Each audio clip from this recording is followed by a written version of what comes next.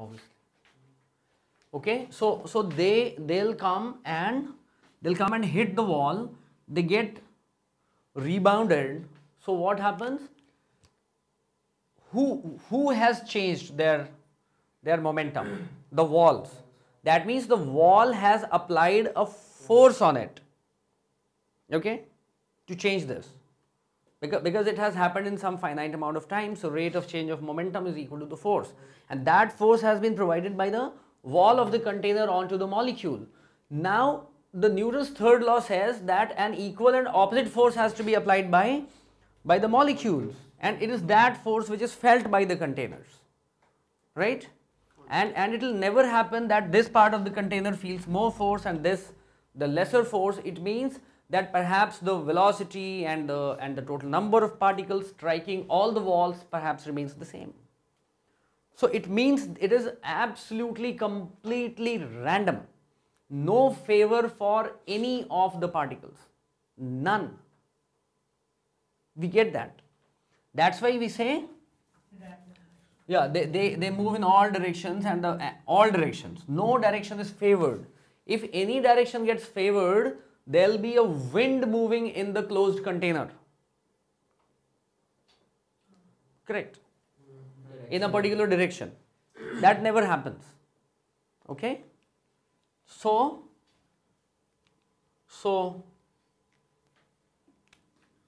this pressure is equal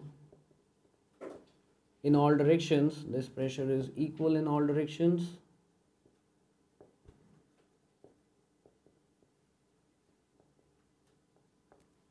Thereby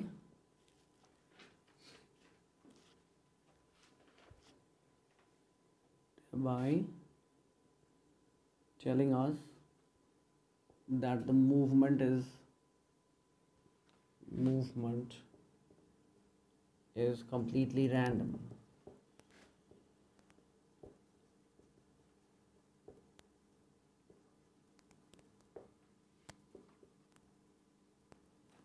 Then we come to the next,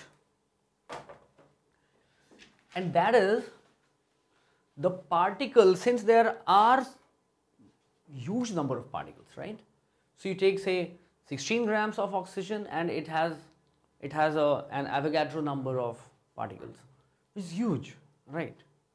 Though they are very far away and they are all moving in random direction, okay, though the spaces are large compared to their sizes, still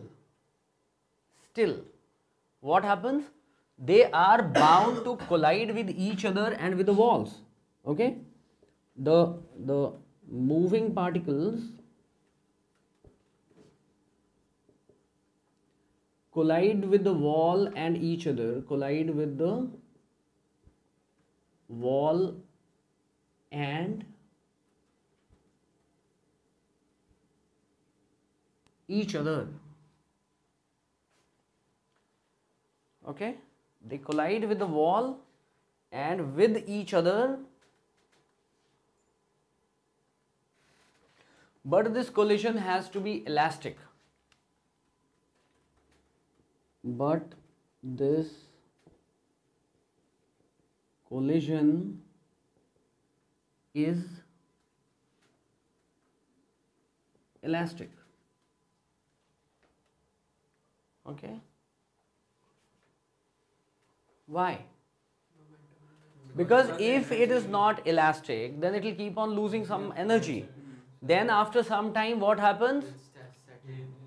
They'll all yeah, they'll keep on losing velocity until and unless they become stationary, and they'll kind of be settling down in a container. That never happens. Like sediment in water. Yes. So the with the wall and each other, but this collision is elastic.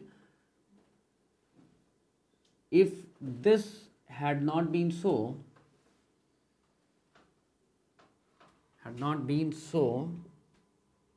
the particles would have settled down after some time.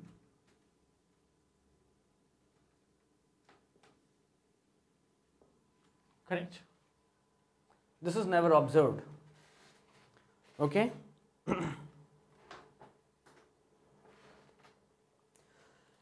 Now, this random thing is a relief to you. It is also a headache for you. It's all randoms. You don't know what the direction is, you don't know what the velocity is, but it is quite expected that the velocities taken by different molecules must be different. Why?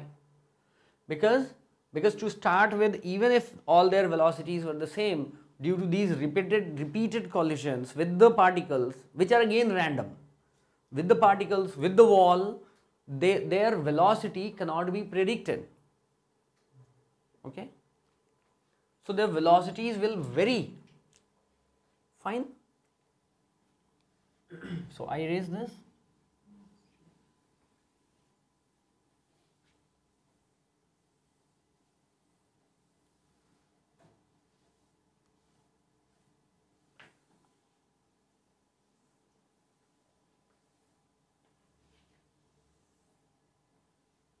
That means that the internal energy remains conserved in the elastic. If the collision is elastic, then that means the internal energy is conserved in the particles of the gas. The internal, in what sense are you talking about the internal Because energy? the collision is elastic, that's why.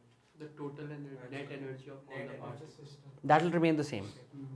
That you'll come to know when we go to the absolute mathematical analysis of this in the physics part of the kinetic theory of gases. You'll find out that the total energy of a molecule is actually 3/2 kBT. So it simply depends on the temperature. This is the energy per molecule. Kb is Boltzmann's constant. Boltzmann's constant. Kb, it is Kb into Na, which is equal to R. We'll come to that. That's another aspect of it. R is actually Kb into Na. The R, the universal gas constant that we have been doing, that is actually Kb Na into R. Okay? So it remains that. The kinetic energy remains that. Okay? So what we mean to say, the different particles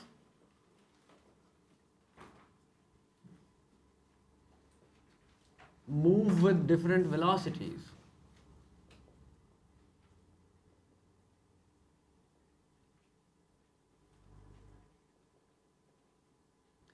And there is a constant exchange of velocities, and there is a constant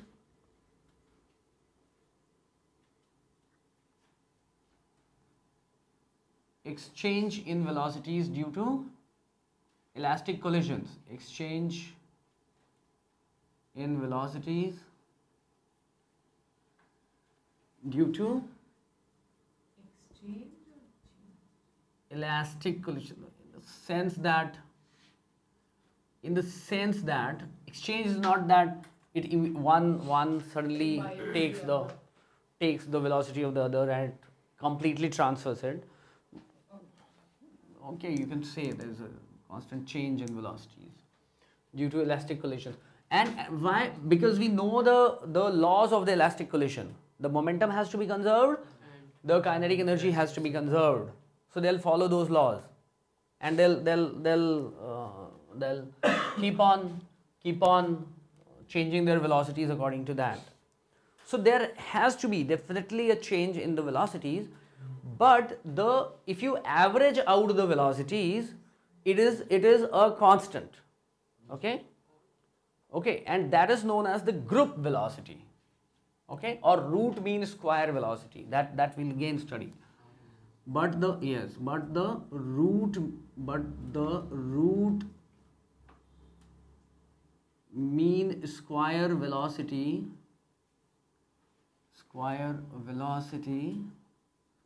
remains the same.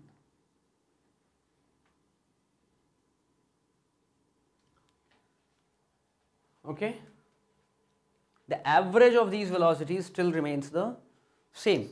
So sometimes the randomness seems as if it has made our job pretty difficult, but actually it makes our job simpler. So If it was not random, then things would have been quite difficult and different for gases. Hmm? The pressures in different directions would have been different. Now that would have led to a huge amount of chaos. Correct? Okay? So this, there is randomness, but still there seems to be an order in the randomness of the particles. Right? so the maximum velocity is greater than a factor of root 2 Hmm? to VRMS. No, it is something else. It is actually the sum of the squares. You square the velocities, you sum them up, and then you take the root of that. Root mean, and then you take the mean of it. Okay? Squaring, adding, and taking root. Because you have squared the velocity, v1 square plus v2 square plus v3 square up to vn square, and then you divide by n. Okay. And the root of it. And the root of this. Only the velocity. Sum of velocities, sum of squares of